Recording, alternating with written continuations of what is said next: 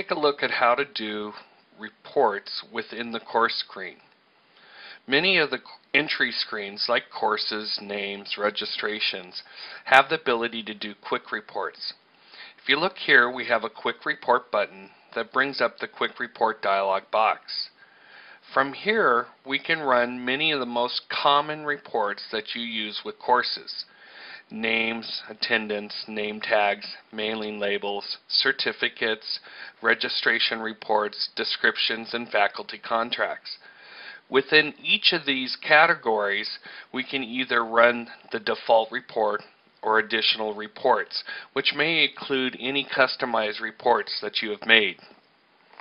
You can also print mailing labels from the quick reports screen as well. You can set the starting label. What this does, if you have a half sheet of labels, is let you pick which label on the page to start with so that you don't waste any labels. We can also email rosters to an instructor and send a quick email to everyone in the class. We can also email the waitlisted students and print a list of all the special needs of students in the class for the instructor.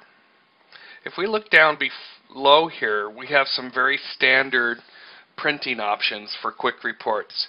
These include modifying the report before we print it, show wait lists and rosters before we print them, and show only the waitlisted roster. If you have more than one report selected up above, when you click OK, it's going to print and preview each report in turn. That's all there is to it. Good luck.